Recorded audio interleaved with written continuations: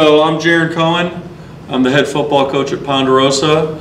I've been a head coach for, this will be my 14th year. I'd like to take the time to thank you guys for taking time to view this. My contact info's on here. I'm not a hard guy to find. You're always welcome to come to a practice. Shoot me an email, anything we can do to help. Just let me know. This is kind of a condensed version of a presentation that I did at Denver Glacier this February, and I just tried to truncate it a little bit for the sake of trying to keep in a 15 to 20 minute window. So we'll get started right now. So what I want to talk to you about, the first thing, is just kind of being intentional with how we develop our systems. Obviously at different levels, there's kind of different things you can do, right? Some guys are youth coaches, high school, college, NFL, what have you, and you're kind of having to put your system into what your kids can do. Okay, at Ponderosa we've had a lot of success. We've scored almost 50 points a game 2 years in a row, and we're really changing some of the stuff we do offensively because of the kids we have. So I really ask you just to think about, how do you come up with an O system, how do you come up with a D system, and then kind of think about your goals. Okay, you know, are your goals to put a lot of pressure on the defense, get a lot of snaps? Then you might want to be a tempo offense. Are you a guy who prefers ball control, you know, pounding the rock between the tackles? And you might not have that type of system for you. And then really, the main things you gotta know is, what can your players do? What do you know? And what's your experience? Okay, I think as a coach, it's important, you know, to really highlight a system that you're comfortable with and that you know every part of it. You know what the line should do if we're talking offense, receivers, quarterbacks, running backs, every snap. And some stuff that may look great, if you don't have that knowledge base, it's not a system you should do. So I really look at applying the same core beliefs to how you do practice. So I developed these over the past, I don't know, 4 years. I'm always trying to work smarter, not harder, and kind of my core beliefs in players, and you'll have your own based on the level you're in, your experience, and kind of what you think players are all about. So I'll just go through these. So my core coaching beliefs: players have to want to be at practice, okay? And it's kind of semantics of it. Do I have to be at practice, or do I get to be at practice? And we really want to have our kids want to be at practice. So when we're developing our practice plans, we're trying to make them engaging, that kids know they're getting better, that they're not just going through the motions, and that everything that we do in practice is intentional for getting them better and keeping them engaged. Okay. We also believe that players have short attention spans. You know, it's really changed. You know, how we present our game plans has changed at Ponderosa. We used to just give them Word documents and send them on their way, and now we'll do some film cut-ups, we'll do presentations, we'll share notes on Huddle, and kids seem to consume that information better. I really think that the days of the coach talking for 15 minutes and then just players go do it, I just don't think that's good with players today. I think there should be a progression to your install, you know, a short talk, a walkthrough, a go do it. I don't think that 15 minutes of me talking and my players just standing there. Attention spans vary. I mean, I really think attention spans are short, and I think kids like to compete. Okay, so we'll do any drill we do, we try to have a winner and loser, and it could be as simple as, hey, if you lose this, you know, pro agility drill, you got to do 3 jumping jacks. Just something to get kids competing. And I also think that players enjoy being the more physically fit team. We've been a no-huddle, high-tempo team for 3 years here at Ponderosa, and we've won a lot of games. We've had really lopsided scores, really good defensive scores, and our kids know third, fourth quarter that we're going to be in better shape because of how we practice, and that feels good, and it kind of gives them a little drive to push a little harder in practice. What do players dislike? Okay, I think that you need to think about this, that they don't like standing around. You know, we're lucky here that we have 108 players in the program, and we're one of the smaller 4A schools. And with that, we've had to bring on more coaches and dedicate time to kids going and having JV install, having JV time. So we'll have all our kids together in Indy, but when we do sevens or inside run or situations, we'll move the JV down with a couple JV coaches to kind of mirror what we're doing, and they're not standing around. They're not just holding a bag every day. You know, I don't think that being overly negative all the time works. I think you got to deposit in the bank. I can get on kids, I feel like, because for every negative, there's a bunch of positives coming from me and my guys. I don't think kids like just being talked to and lectured. If you ask a kid, what's your least favorite class, he's probably going to say that teacher who just lectures for an hour. Think back to when you were in college. I mean, those, you know, when you're not being hands-on or interactive and you're just being talked to in a one-way street, I think that can tune people out pretty quick. I think a slow tempo, a lot of standing around in between drills, a lot of wasted time, a longer practice. I don't think kids like that. I also feel, you know, every drill you do, there should be a purpose to. You know, you can hop onto collegiate.com, AmericanFootballMonthly.com, and get a ton of drills. And if they're not making your players better in your system, you probably shouldn't do them. You know, we'll do everyday drills and they do get monotonous, but our kids know that they're there to make them better. You know, with our linebackers, we're going to read keys every day, and our players know that's going to make them better, and they don't mind doing that. I don't think kids like punishment conditioning. You know, very rarely do we have kids run as punishment. Do we just line up and run 40s? We tell our kids if we have a great tempo in practice, great tempo in our drills, that's our conditioning for the day, and that's well received, and our kids will do that. And then they're conditioning while getting football better, for lack of a better word, and it's worked really well for us. And they don't like just standing there holding dummies. You know, kids don't want to be the scout D for 45 minutes a day. So as coaches, and obviously this is applicable to you guys because you don't even get that really small stipend that we get. You don't coach for the stipend. You coach because you love competing. You coach because you love making a positive impact. You coach because you love the sport. Okay? And what feels great as a coach on the field, seeing a play you designed or suggested work, seeing a technique you drilled show up on film, and we really believe that you're either coaching it or allowing it to happen. You know, I don't let my coaches say, well, I coached him to do this, and then on film he's not doing it. My talk to that coach would be, well, what are you doing in your coaching that these drills aren't translating to the field? What are you doing in how you're communicating with our players that they're not translating to the field?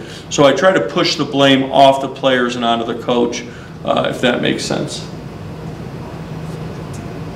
You know, as a program, and I think this is something that youth coaches can have a huge hand in. As you know, our game is under, you know, attack. You see in the media a lot.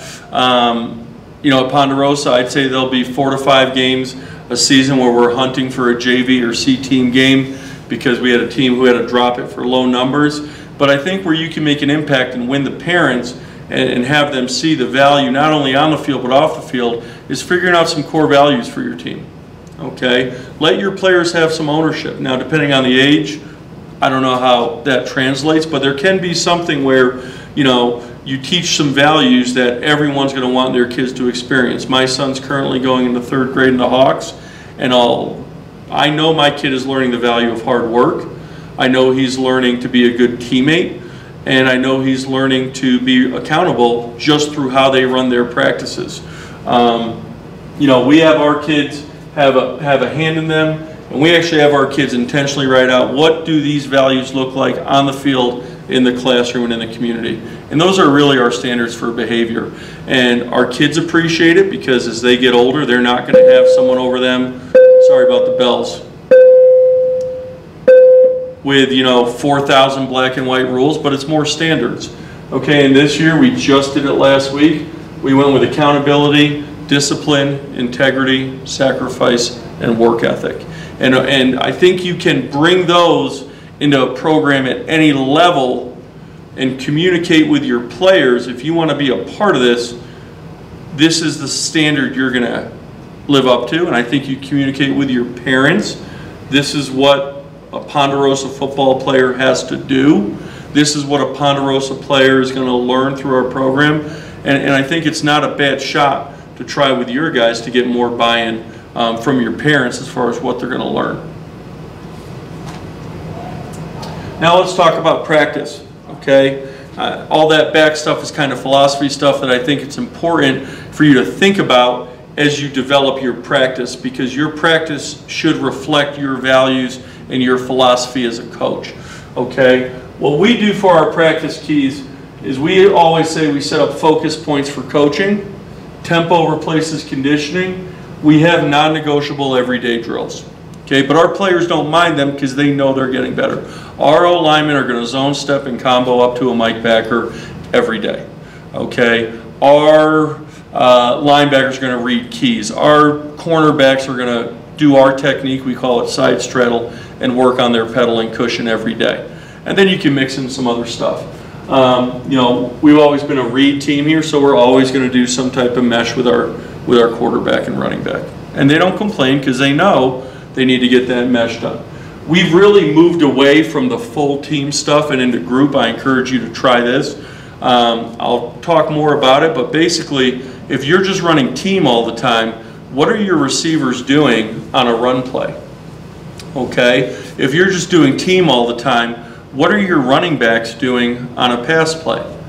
And I think you have to work pass protection if your back's in it, but there's a time for that in Indy, okay? But you're not going full live. Is your running back really getting a lot of work on those pass plays? Is your receiver really getting a lot of work on those run plays? No. So we've moved to group, okay? And I'll talk more about that.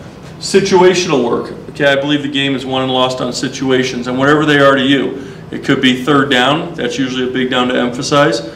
You might be someone who thinks first down. You know, we need to win first down and put ourselves in second and medium or second and short. But I think emphasizing those situations really help your kids when it comes to a game and there's a play that you really find important, and we always want to have our kids competing. So we always make a checklist. All my coaches do this. And it really gives your coaches ownership. Going back to coaches don't coach for the stipend, they coach because they want to have a voice, they want to contribute in a positive way to the program at whatever level. You know, what do you want your coaches to do? And as the head coach, all of my assistants make this checklist. Here are the skills they need, here are the drills that hit it, and they review it with me. And then they actually present it to my whole staff. You know, we always want to create competition. We always want to review that every week. Okay, so if I'm the defensive back coach and I want my guys to get off a block, know how to turn with cushion, know how to play the ball, and know how to open field tackle, I might not hit all those in an indie period on a Monday, and I know when I go home and I check off what I hit, what I didn't hit, I better hit that Tuesday. It also really helps to streamline what you're doing. Okay, here's an example of linebackers. I'll kind of get out of the frame a little bit so you can see. What do I want my linebackers to do?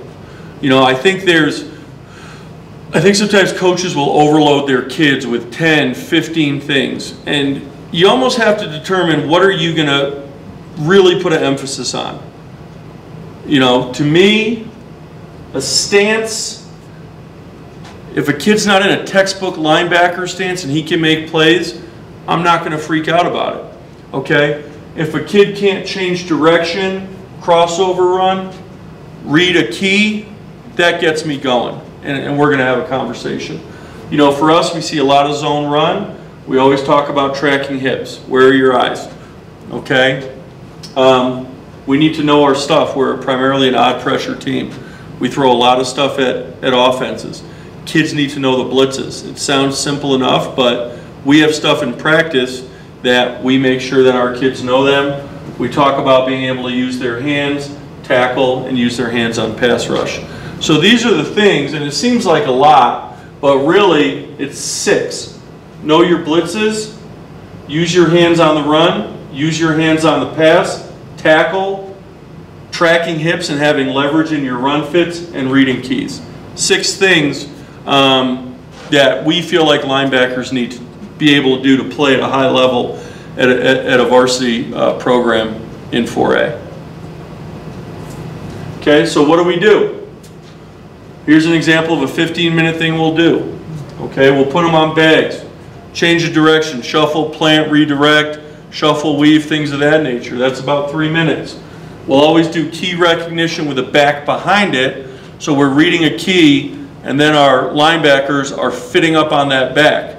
So in that, I've hit reading a key and I've hit fitting up on a back and not overrunning a zone play, all in the same drill. I'm saving some time. I feel like we're working a little smarter doing that. Okay? We'll do a blitz walkthrough. We have those bullet arms here, or we'll use shields. So as we walk through the blitz, we're not just standing there and just walking through it. We're walking through, and when someone shows, we're using our hands and doing some type of move, and we're going to do some type of fit and form tackle. Okay? And in 15 minutes, we feel pretty good that we've addressed movement, that we've addressed reading keys and using our hands, that we've addressed our run fits and knowing our blitzes, and we've addressed tackling in 15 minutes. Okay? Sample O practice plan. Okay, we'll always warm up, obviously 5 minutes. We've done 0 hour here for offense. People think I'm crazy. We're here 6:45 to 7:30 in the morning, 3:30 to 5 in the afternoon, and we're done. And our kids are home by 5:30 having dinner with their families, getting the work done they need to get done. It's easier on my coaches. I have a lot of coaches who are not on-campus teachers. They can come in the morning, couldn't be here at 3:30. We don't have to deal with weather in Colorado. We've only had 1 lightning so far in the afternoon. We never have to worry about that. You can get a lot done with the right plan. Okay? We always want to compete. Okay? You want to be a team that comes off the bus, first kickoff, and is ready to compete. Okay, we'll do a speed period. This is something that's been huge for us.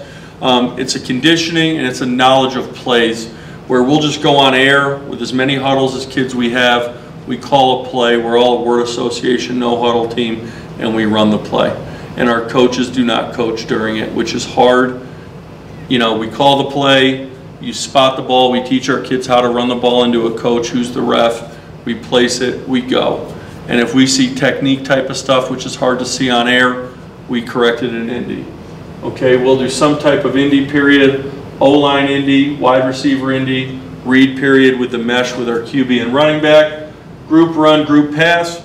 I told you we talk about that. That's basically our offensive linemen, running backs, and half the quarterbacks on one end of the field with a script, our wide receivers and half our quarterbacks on the other field with a script, and we just run through the script. Okay, so it's all run here, it's all pass here. At the halfway part, we trade our quarterbacks, same script, okay? So our O-line is getting the work they need. Now we also have more O-line Indy in the afternoon. This was just for our 0 hour. And then for our team, we'll just do situations. Hey, it's 3rd and 2. Hey, it's 1st and 10. Hey, it's 4th and 9. It's 4th and 1, etc. So it's less team, more group, but everything has a script. And it's a little more time on your end, but I guarantee you when you're at practice and you read the plays off the script and your coaches know the plays if they're on different parts of the field, it's going to really make your practice go a lot faster, a lot more efficient, and everyone will be on the same page. And that's all I have. You know, if you are interested in talking about, there's a longer version of that with game planning on it, more of the practice planning, more delegation to coaches and things of that nature. Or if you ever want to talk about, you know, what we're doing offensively or defensively or with special teams or anything about, you know, kind of the culture we've created here, I'm an email away, or just show up one afternoon or morning to practice. And appreciate all you guys do. Thank you.